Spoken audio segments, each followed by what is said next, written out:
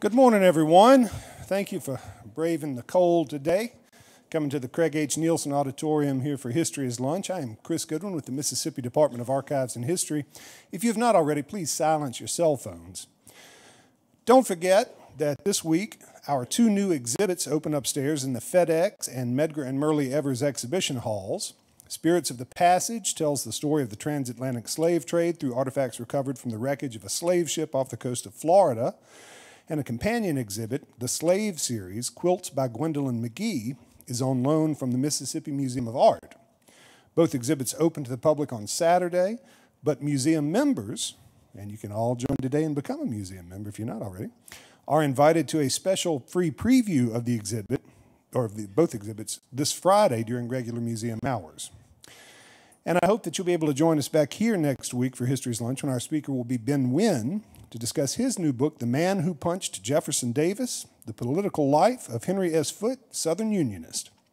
Today, though, we are delighted to welcome Mark LaFrancis, Robert Morgan, and Darrell White to talk about their new book, The Parchman Ordeal, 1965, Natchez, Civil Rights and Justice.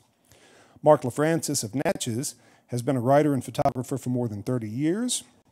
He served for 23 years in the United States Air Force, Air National Guard, and Air Force Reserve. LaFrancis is the founder and president of the Home with Heroes Foundation, a private nonprofit dedicated to helping veterans and their families. Robert Morgan is also a 30-year U.S. Air Force veteran who lives in Natchez. Morgan holds degrees from St. Leo University and Troy State University. He works with New Dawn Video Productions and the Natchez Association for the Preservation of Afro-American History and Culture.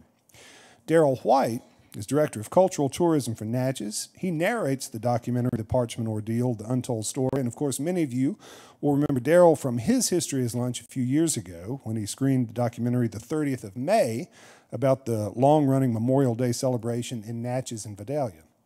Darrell's going to come up and introduce the segment of the film, and we'll get underway. Help me welcome Darrell White.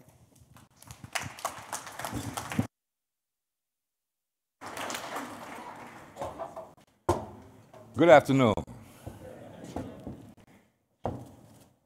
I have to first say how much it pleases me to look up upon all of you, to know that within the last 24 hours, the word was that practically all of Mississippi was going to be shut down because of bad weather. And the fact that you all are here today is truly a blessing. Again, my name is Darrell White. For many years, I served as the director of the Natchez Museum of African American History and Culture. Today, they changed the title up, and I'm, as you mentioned, the director of Cultural Heritage Tourism for the city of Natchez. So part of that hat says, y'all come on down and give us a visit. But today, I want to share with you a labor of love. It seems as if a few years ago, in commemoration and support of or acknowledging the signing of the Civil Rights Act, the Natchez Literary and Cinema Celebration dedicated that year's programming to civil rights. One of the events associated with that festival was visits to 4 churches that were instrumental during the 1960s civil rights era as a meeting place where folks who were standing up for what they believed to be right would have an opportunity to gather and discuss their concerns, and from there take to the streets to let their voices be heard. Well, at one of those church programs, as folks customarily do in church, some folks got up to give testimony. In their giving of their testimony, some very profound words were uttered. At that time, at the conclusion of that program, I was approached by a dear friend of mine who happened to be a filmmaker. We had worked together on projects before, and he said, "Now, Darrell, I don't know how I can get in touch with these people, but we need to do something with this information that was just presented." And I couldn't agree more. As a museum director, I knew that I could definitely use all of that material amongst the archives of the museum. So we're going to see what we can do about that. So Mark and I continued to talk back and forth for a period of time. Then one day we got this thought. We would contact the Mississippi Humanities Council and, hey Stuart, and see if we could secure funding to do an oral history project. And that way, we could document the stories which we had heard. So, the Humanities Council said, thumbs up, and we began to gather up these individuals to begin to tell their story. Well, in the process of filming and recording these oral histories, I'll get back to that. After doing the oral histories, the requirement of the grant said that one portion of the material will be submitted to the Center for the Study of Oral History at the University of Southern Mississippi, that I could retain copies of all the oral histories at the museum. But then I realized that unless you were a student of that era, or you were a family member had heard that we had some film or something with grandma's or grandpa's story on it, that there would be a limited audience for folks to take in the materials we had created. So we then decided we would take those oral histories and do a documentary. We would take that documentary with a whole lot of forethought.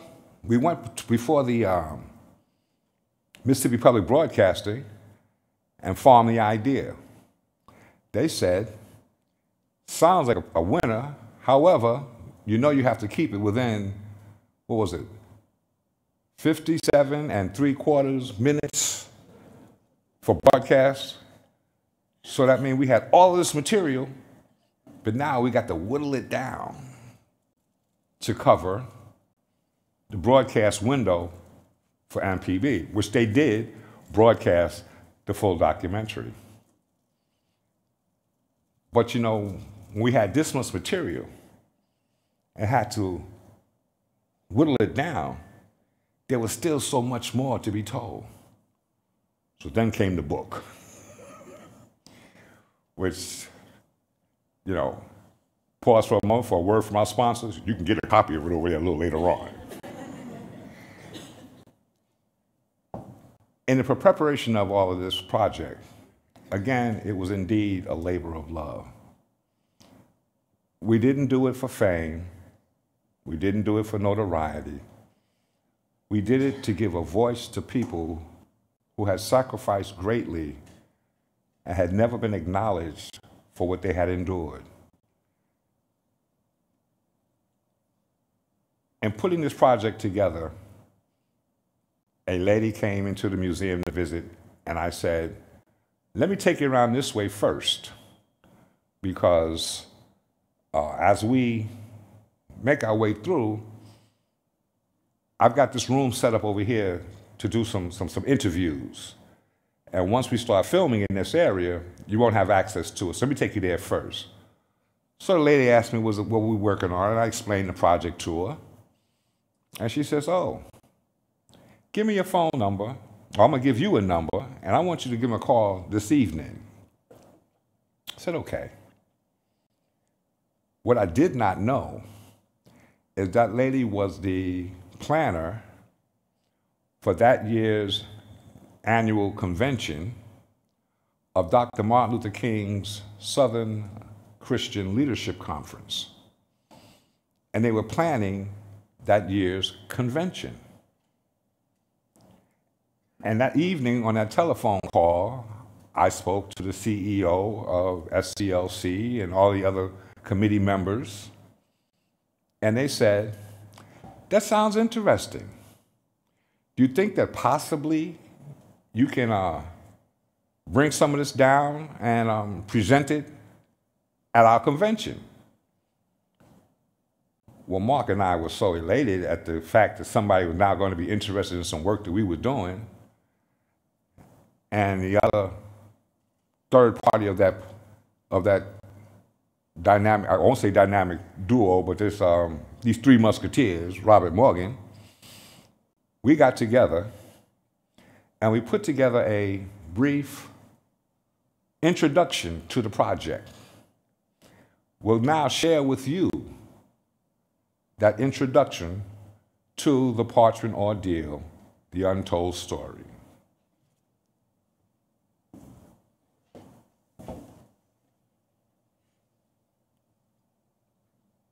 Hello.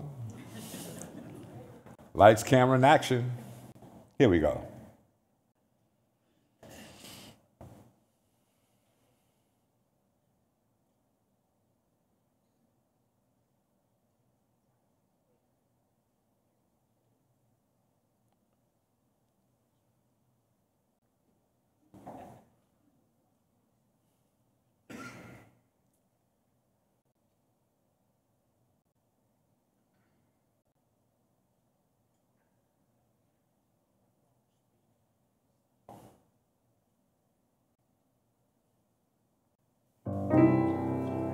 There we go.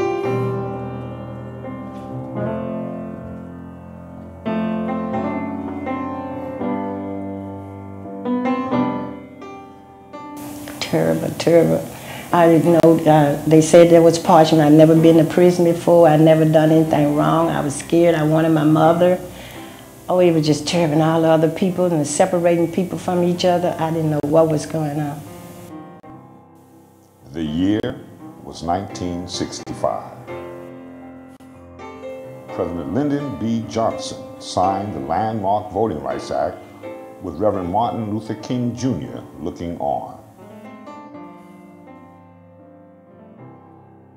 A new day was dawning for African Americans who had waited so long for equal rights.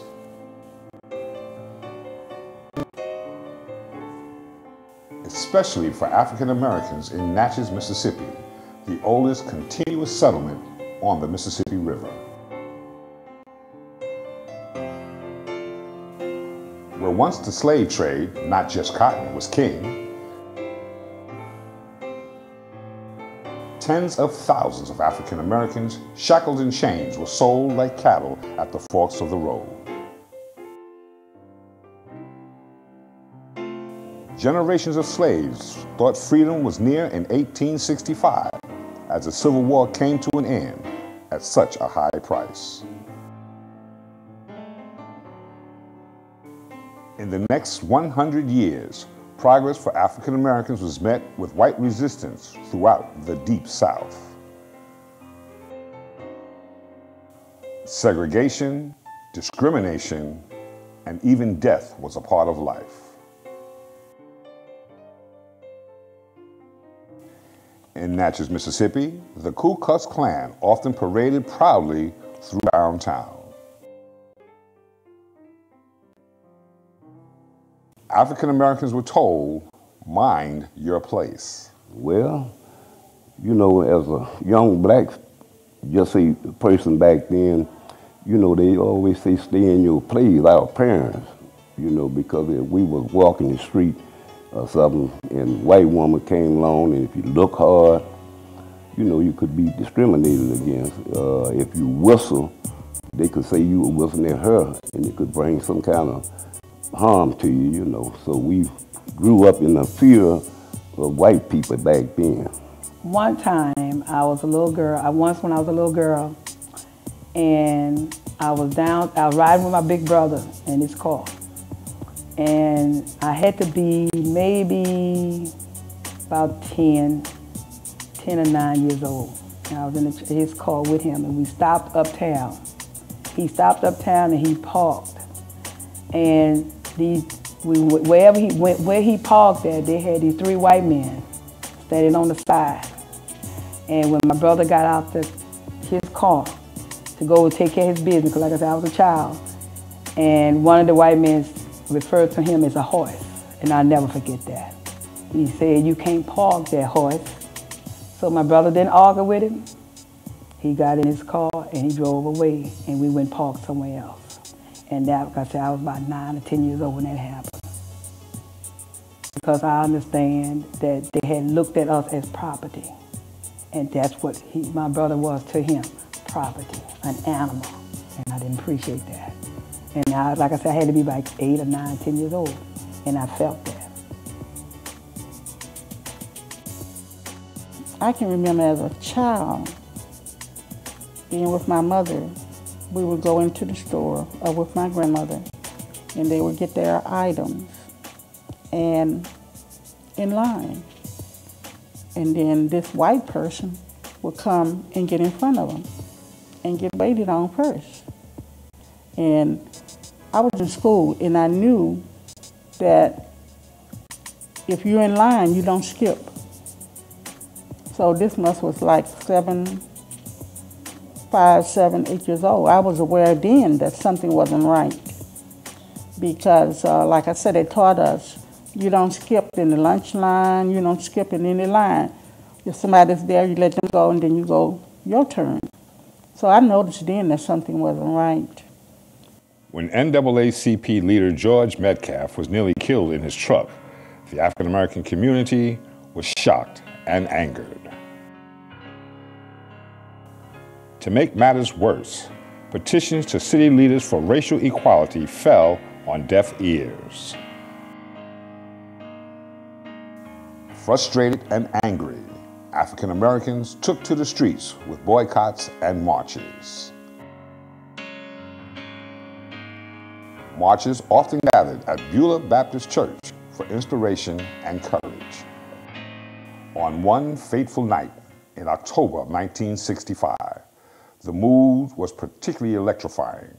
Charles Evers, brother of slain civil rights leader Medgar Evers, was at the pulpit. When we were at the Beulah Baptist Church, and it was like, there was like electricity in the air, you know. It was as though, you know, when you come to like a boiling point, you say, we are going to do something today, regardless. You know, and that was, I think, the most significant thing I remember. And that was the day that we decided we were going to march. We had been told by state officials, the city officials, we couldn't march. And we said, we're going to march regardless. And I was excited. And they said, well, you could get arrested. Well, we used to get arrested. And they had the paddy wagons lined up. And we knew that something big was going to happen in Natchez that day, you know. Blocks away, more marches packed into China Grove Baptist Church. Indeed, something big did happen when they left the churches. They never did march.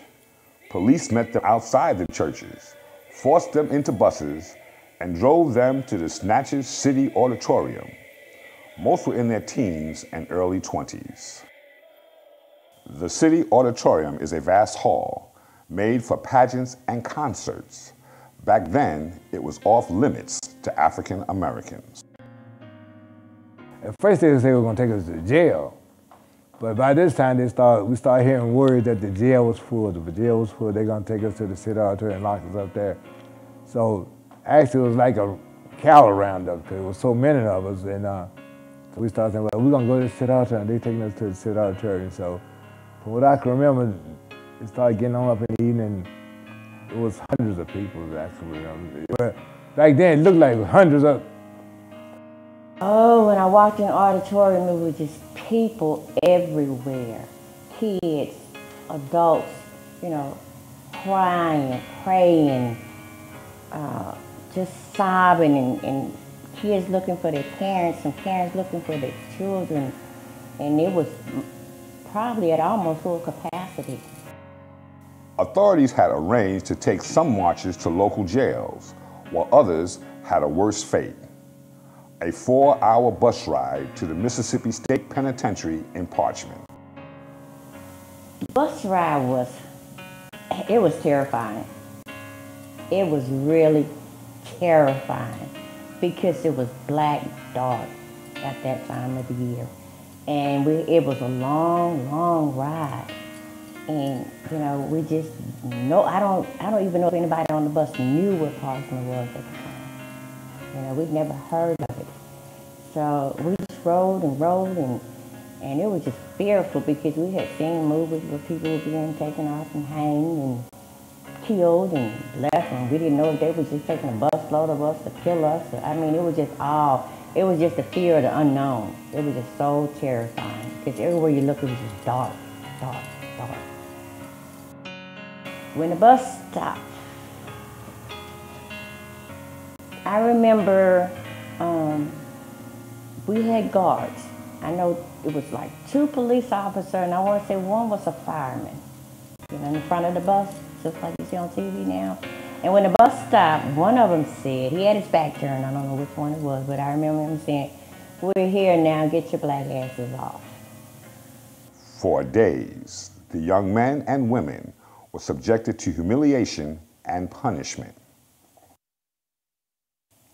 Now, 50 years later, we're dedicated to telling their story. And so they lined us up, single file line. They had our backs toward a fence, which we were told it was an electrical fence, so do not touch it, okay? Then in the front of us, they had their dogs. They were standing there with the dogs on a leash, you know? So we got dogs barking and growling, slobbing at the mouth at us on an electrical fence, and we're in between the 2 of them, you know? And then they thought it was funny to, you know, to push the dog towards you and get that close and snatch him back. I mean, they just played with our fear. It was really just horrible.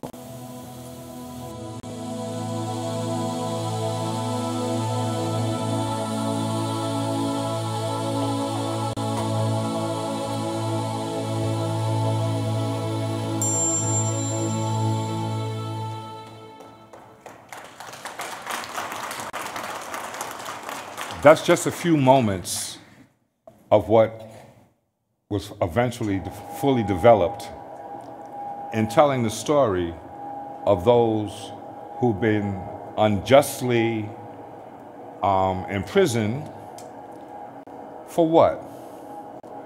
For following through their First Amendment rights, the right to assemble, the right to take your grievances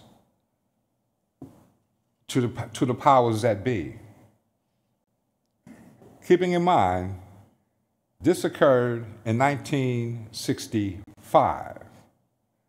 The Civil Rights Act was signed in 1964 that said that they had a right to do certain things.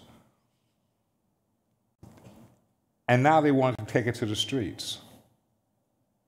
Over 700 people were at one point arrested. I'm not sure if you were fully able to grasp it from the small piece that you saw here.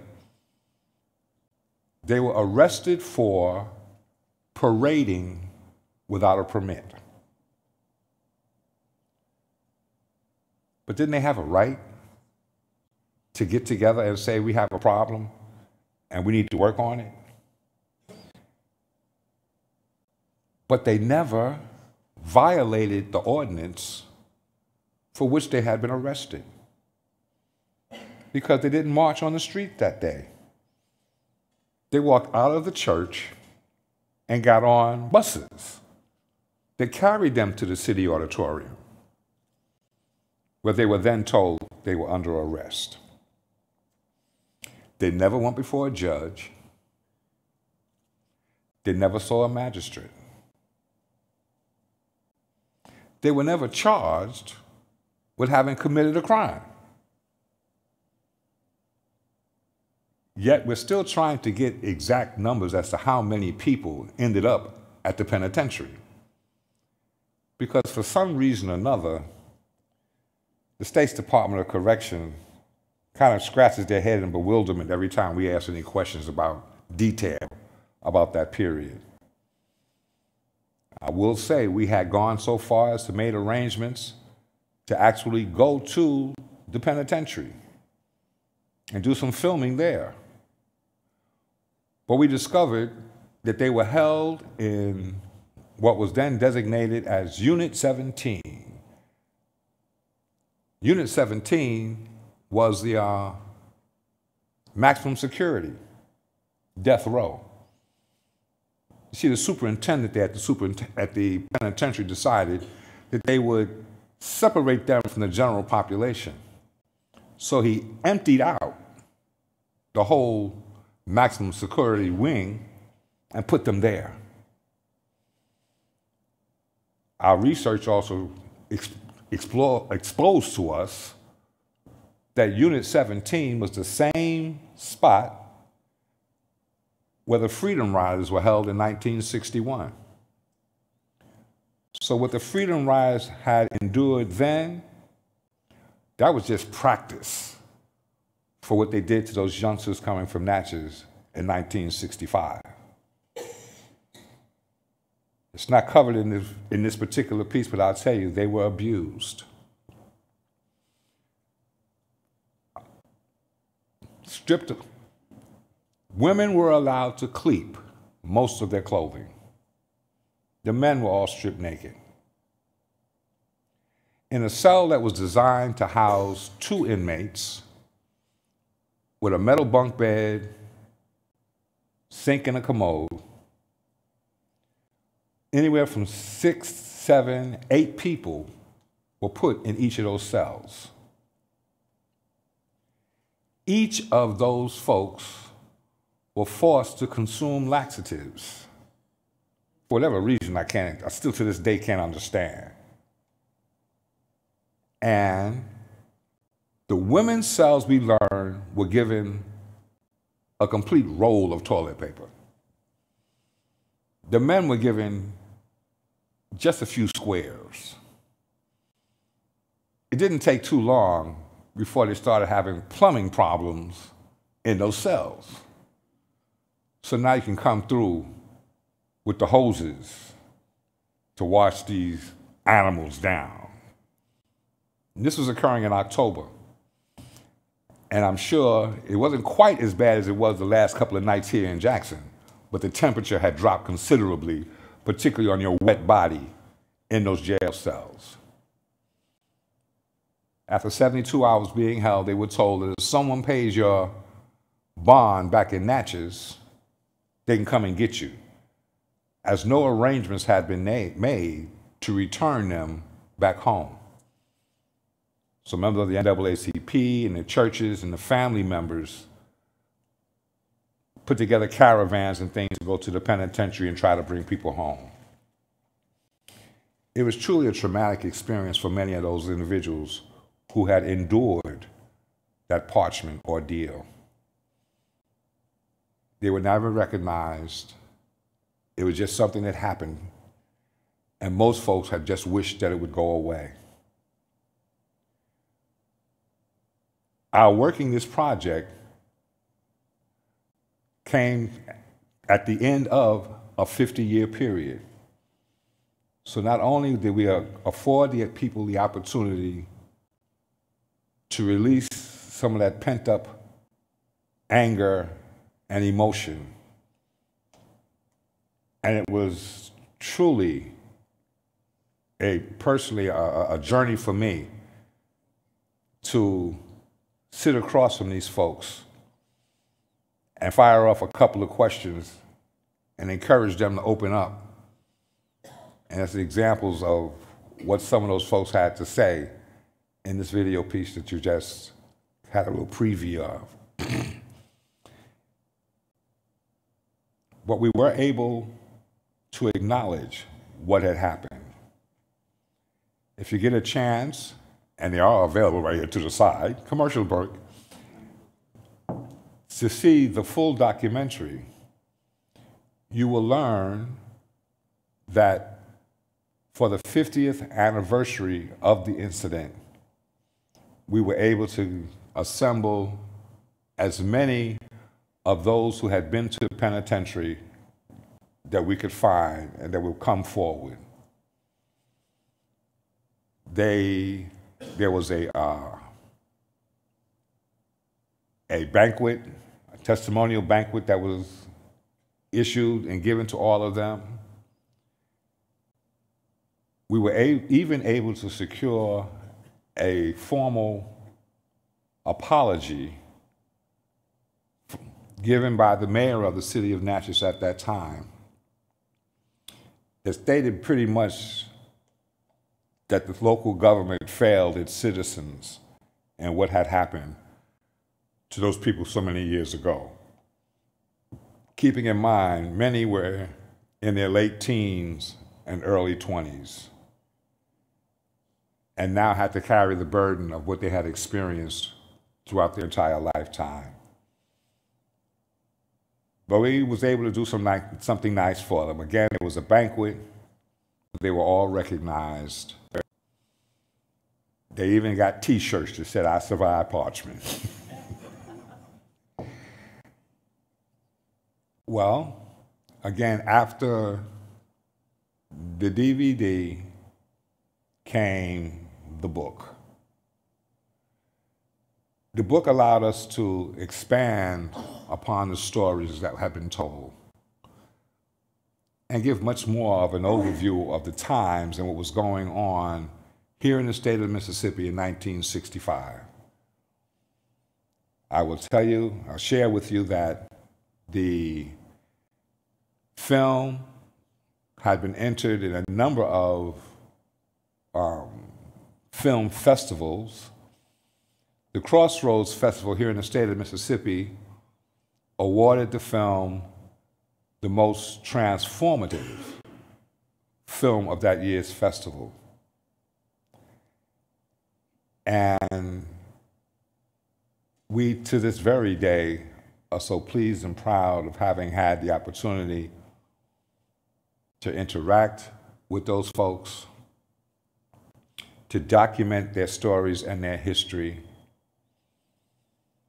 And we're working now on our next major project, the women of the struggle. The mothers, the wives, the daughters, the women who were behind the men who were seen to have been the leadership within the state throughout the civil rights era. I'm going to call some of my cohorts to come and join us to give their take or feeling towards, and at the end, I guess we'll entertain some questions and all, but I want to give them each an opportunity to flip the little switch and come and join us. Mark LaFrancis and Robert Morgan.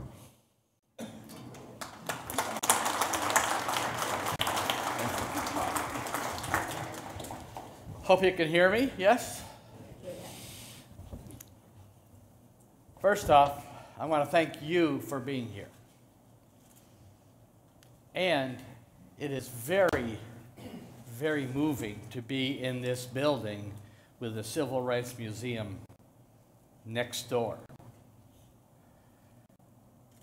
I also want to thank the Mississippi Humanities Council. Dr. Stuart Rockoff is here. And our wonderful advisor, Dr. Robbie Luckett, who was with us through thick and thin. Is there anyone here from Mississippi Public Broadcasting? No, I need to do a shout out to them.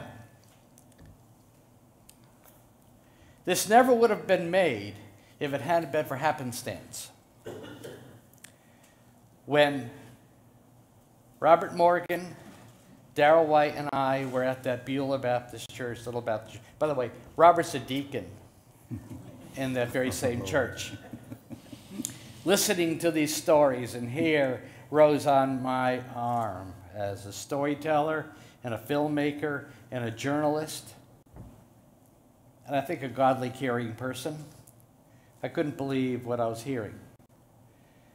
That these people were telling stories that happened 50 years earlier about the horror they went through, and that nothing had been done. Not a word in the newspaper, not a story in any magazine, not even an apology. And they had bottled it all in for half century. I couldn't imagine the agony that these people went through year after year after year, and some going to their death, thinking nobody cared. But we did. We cared so deeply that we decided their story had to be told the way they lived it. Not the way we wanted to tell it, but the way they lived it. And I'm really proud to say that as a filmmaker, one of the greatest honors in a documentary like this is to have the subjects come up and thank you profusely for telling their story with respect. It's a wonderful experience. I hope you do experience the full film. It is bracing. It is moving. It is disturbing at times. But it should be. It should be. For what they went through, it should be. If you experience the film and the book, little commercial plug, please go on Amazon and give us some stars. Other people purchase based on stars, correct? And a little review, we would appreciate that. If you're on Facebook, the Parchman Ordeal Facebook page, please like it, and then you'll learn about our upcoming project, The Women of the Struggle Facing Fear in the Civil Rights Era, another powerful film that will tell stories the way they want them told. Thank you, and I'll let Robert say a few words. Good afternoon, everyone. You know, first and foremost, thank you so very much for being here, because I know you could have been somewhere else, but you've taken the time to be with us in having us share a little portion of history. Now, Mark said it, we did not want to do it in what we thought was the best way to do it. We wanted to honor those who were a part of that struggle and do their story that is most appealing and that did them the best that they knew and was able to offer how they went through the struggle. And that's going into it, our entire goal right there. We did not want to do a film just for the sake of doing a film. As a matter of fact, on that particular weekend when it occurred, being in the church and hearing this story and having so many individuals say, I did not realize, I didn't even know this happened, and I lived in Natchez my entire life. Not me, but hearing the individuals that said that. And at that point, we just knew that it's something that we had to do something about. Now, Darrell and Mark, they are the voice and they offer the technical expertise. I am the one, I appreciate just being as far back as I can and do whatever was needed to go ahead on and make this story a story that those individuals can appreciate. We just want to say a shout out to Chris and the Civil Rights Museum for offering us the opportunity to be here. Because without you, without being here, we can't get this story out. And that's our whole entire goal, is to just go ahead on and tell the story, let it be seen, let it be known of what transpired. And I thank you very much.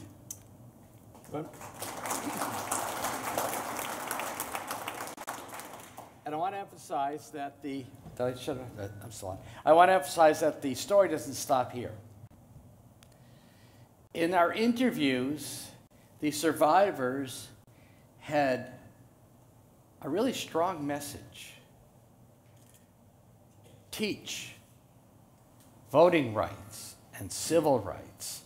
Let our experience not just end.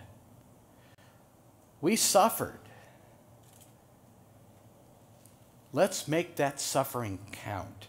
So we have created a nonprofit foundation, the Parchman Ordeal Foundation, excuse me, and part of the proceeds will go to bringing the stories and the message to schools and universities and community groups and anybody who will listen, but mostly to young people who in high school are pretty much the same age as those who went to Parchman. So we are dedicated to doing that. So the story doesn't end and the struggle doesn't end. Little things like Ms. Brown shared upon her return to Natchez after having been at the penitentiary. She very clearly said two things that jumped back at me during our interview. The first thing she said was, I got home, I didn't go out the house for 2 weeks. See, I thought I was gonna get arrested, and I had to wash and bathe to get that parchment off my skin. And then she made a very profound comment and statement. She said when she got arrested and sent to the penitentiary for standing up for voting rights, she wasn't even old enough to vote. And she said, but now folks can. And what's the problem? Why are they not doing it? She said, you don't have to tell me who you're voting for. Just go to the polls and vote. It just so happened that when the movie was premiered on Mississippi Public Broadcasting, it was aired like a week before the election cycle. So it's important that even those amongst you today realize the significance and the importance of exercising those rights and making sure that your voice is heard. Because if you don't, you have to go along with the will of the majority of whoever showed up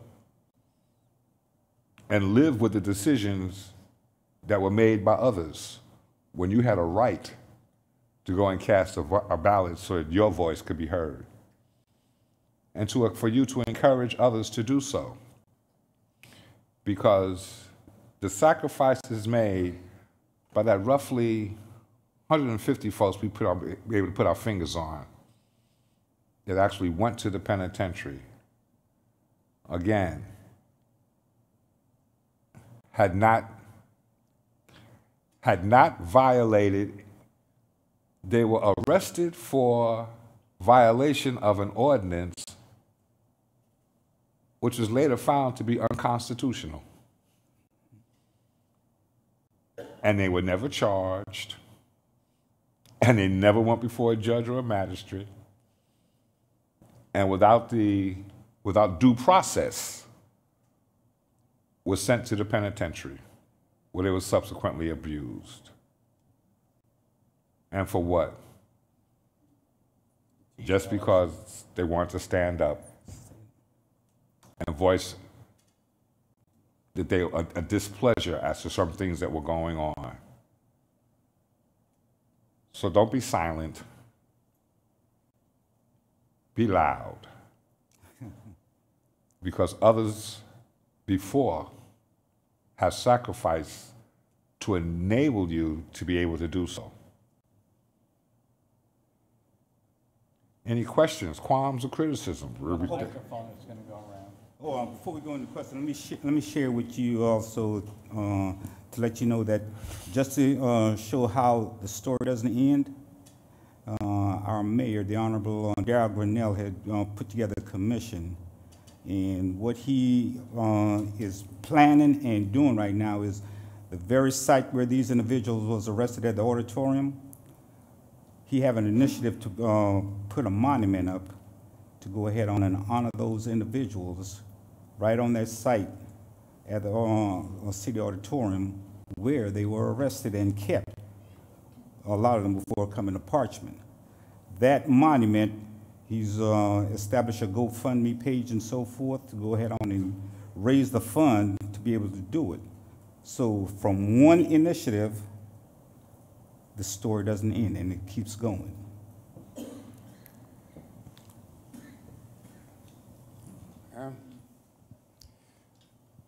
I want to commend you for your effort. I think it's an excellent project. But a question that comes to my mind is, why is there no legal action against the authorities for violating the rights, the civil rights of the marchers? Shouldn't there be some legal action to correspond to this kind of violation of their civil rights? And secondly, now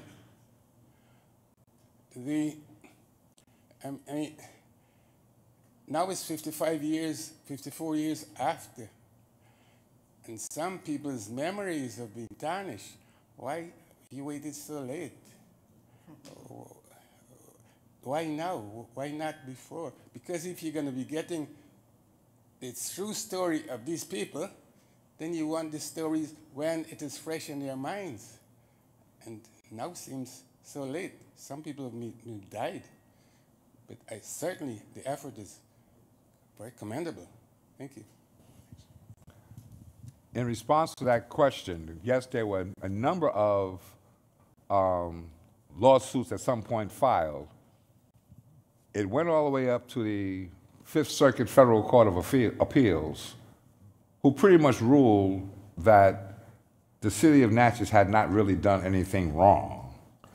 Because if there was a law on the books that said that they weren't supposed to hit the streets, then it was the sheriff and the police chief's obligation to enforce the law. It was only later on that they determined that that particular law was unconstitutional. And the weight of it was given to put upon the shoulders of the superintendent of the penitentiary, who received them, abused them, and then released them. Basically what they were doing was trying to teach them a lesson. And hopefully they thought that was going to put an end to the movement that was building momentum there in Natchez. But at the conclusion, that was in October of 1965. Before the end of that year, an economic boycott had been initiated, which pretty much brought the finances of the community to its knees. It was going now into the holiday season, and the merchant community said, please do something to stop this boycott, because we got to get these dollars flowing for the holiday season coming in. The Natchez movement was one of the few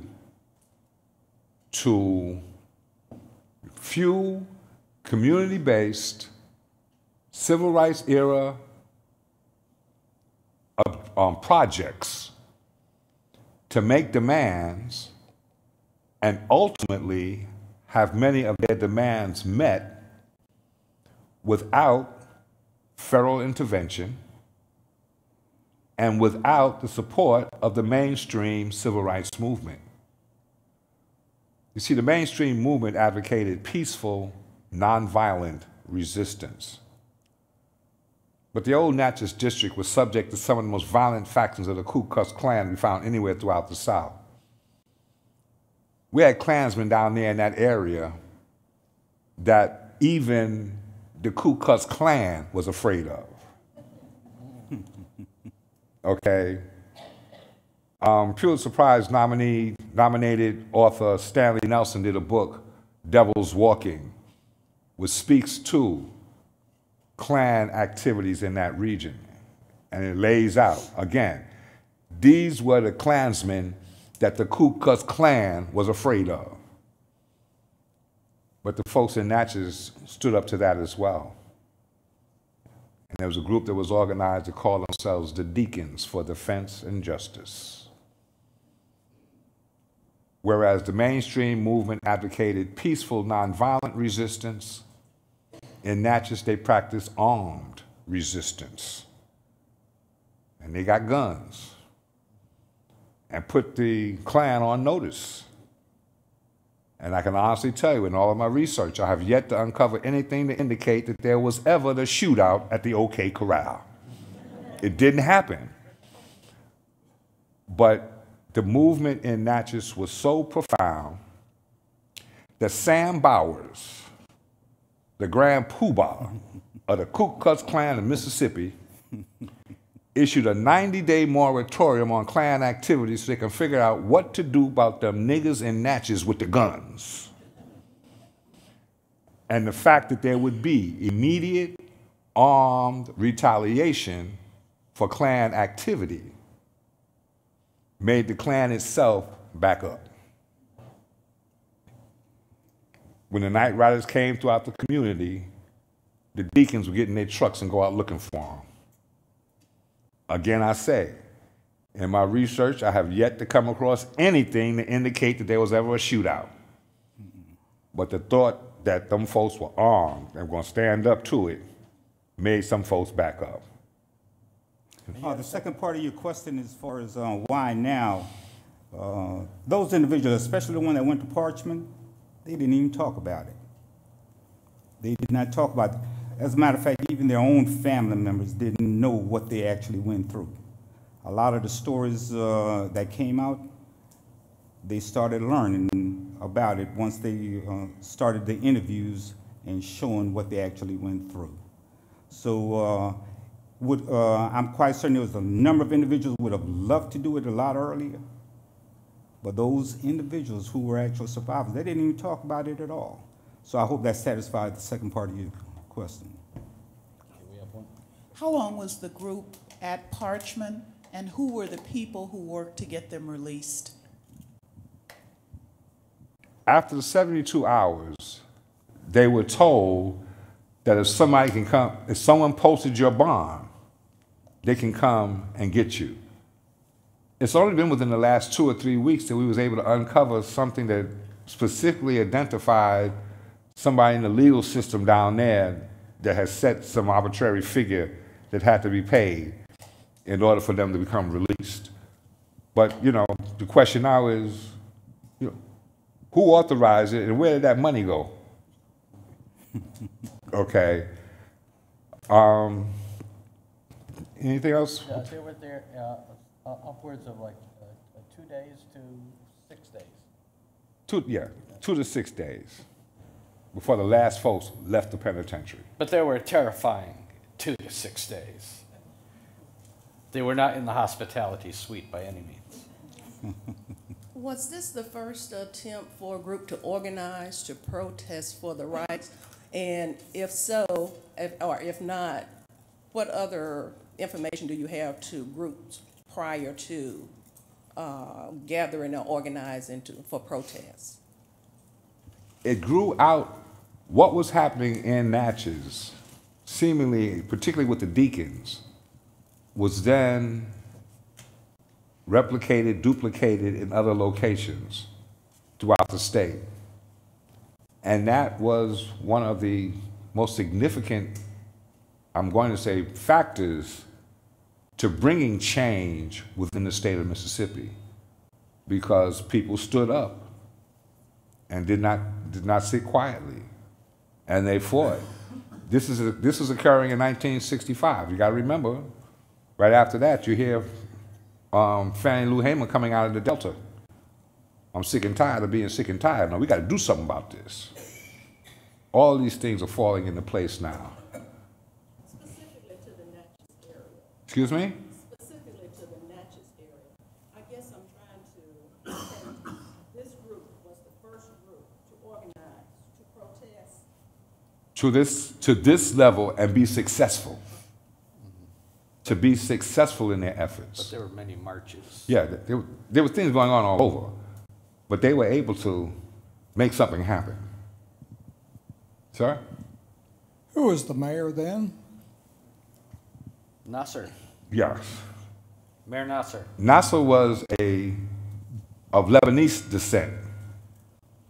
And I understand that it was very convenient that when the order was issued to arrest them, Nasser was out of town somewhere. So he was not there to actually oversee what had happened. You mentioned that you have a Facebook page. Do you have a website? Parchman Ordeal. .org. ParchmanOrdeal.org. Other questions?